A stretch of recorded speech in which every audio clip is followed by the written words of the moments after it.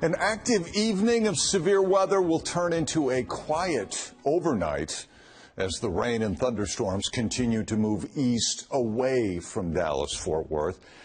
Behind those thunderstorms will come a cold front, so it'll turn breezy and much cooler for our Tuesday. Won't be a bad day, it just will be quite a bit cooler than what we had on Monday. Warmer weather returns Wednesday through Saturday. Unfortunately, Monday, lots of clouds. That's our total eclipse day. Not what we want to see.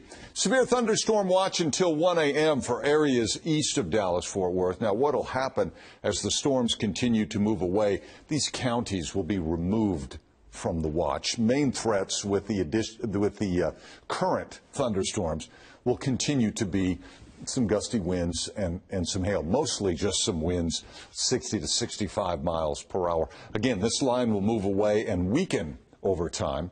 Futurecast, 10 p.m. There you see the line of storms. Then it's gone. In comes a cold front early in the day on Tuesday. Tuesday afternoon, blustery, cool with a mix of clouds and sunshine. The clouds go away on Wednesday. We'll have a good deal of sunshine, still a northwest breeze, but a nice day on Wednesday. Temperatures in the morning ranging from the low 60s down towards Athens, Palestine, mid-50s DFW and lower 50s to the northwest. Afternoon highs ranging from the mid-50s northwest, low to mid-60s for DFW and mid-60s to near 70 farther to the southeast. Wednesday, pretty much upper 60s, lower 70s. That's about where we should be this time of year. Lower 70s, I guess, is our normal high. Total eclipse coming up April 8th.